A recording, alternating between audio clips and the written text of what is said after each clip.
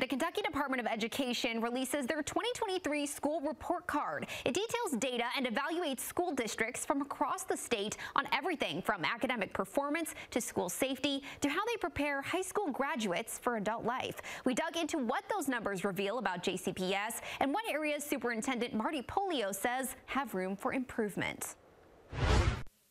Kentucky Department of Education officials say the 2023 school report card reflects the lasting effects of the pandemic on student learning. Statewide, just under 30% of students were considered to be chronically absent. There's going to be a lot of support and encouragement needed from administrators, teachers, family members, community members to help us get kids back into school on a regular basis. Meanwhile, in Jefferson County, Superintendent Dr. Marty Polio says he's proud of the progress the district has made in its proficiency rates, especially at the elementary school level. Almost 70% of JCPS schools increased or significantly increased their reading and math score. If we take overall all of our students combined, we had every student group increase in reading proficiency across the district. We saw all of our student groups either increase or maintain in math proficiency across all of our students. The graduation rate increased to 87%. The graduation gap between black and white students is now 2.4%,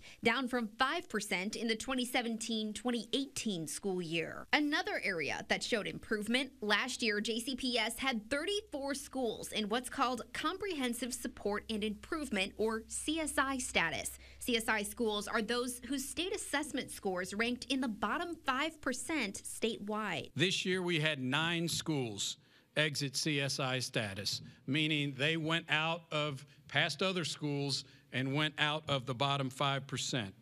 Along with our data from last year, we've now had 22 schools exit CSI status in the past 2 years. But there are other areas the district is still working to change. For example, the district's school safety scores. As part of the assessment, the state identifies what are labeled as behavior events. The label describes instances involving things like assault, weapons, drugs and alcohol, or other events resulting in state resolutions. There were more than 92,000 behavior events in the 2022 to 2023 school year. That's up from 69,000 the previous year.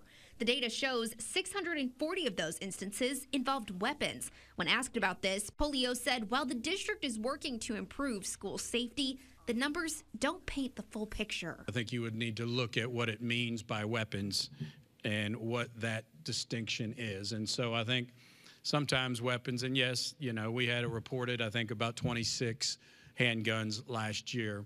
So 650 weapons does not mean that.